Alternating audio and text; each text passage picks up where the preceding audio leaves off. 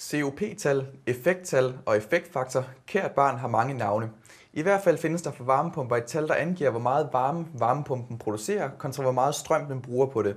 Det omtales, hvis man er lidt inde i det, typisk som et COP-tal, hvor COP det står for Coefficient of Performance, med en god dansk accent på.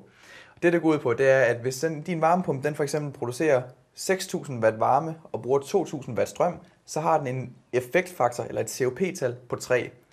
Det er lidt samme måde, man udregner, hvor meget biler de kører på en liter benzin. Man ser, hvor meget benzin der er på, og hvor langt den har kørt, og så dividerer man de to tal.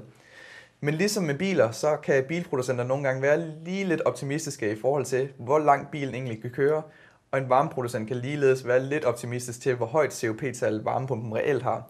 Husk derfor ikke altid at tage varmepumpeproducentens tal for gode varer, men se om du kan finde en uafhængig test, der kan bekræfte eller afkræfte de her tal. Som udgangspunkt så har en varmepumpe et COP-tal på mellem 2,5 og 5,5, hvor 5,5 selvfølgelig er foretræk, da det er det, der giver mest varme på lang sigt, og derved også det, du sparer flest penge på, når du skifter til en varmepumpe.